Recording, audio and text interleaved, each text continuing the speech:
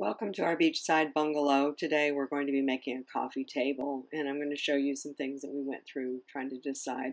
One, I took a to scale coffee table that's been manufactured by obviously an experienced manufacturer and used that as my guide. But I wanted to make something from items we have around the house to go with our theme of the beachside bungalow, how we can upcycle, recycle, be economically and environmentally friendly. So I looked at quite a few options and chose this orange top as my base. And it is actually the top to an orange juice bottle.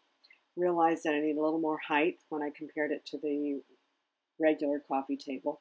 So I added a medicine cap to that. And then this item that you see that says global market, it's actually a tag off of a package.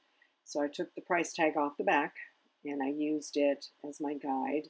I needed to make a circle to cover the global market, and I wanted to put a picture in that. So I used cardstock to do that. I'm just showing you how we did that. I pulled a design off of the Cricut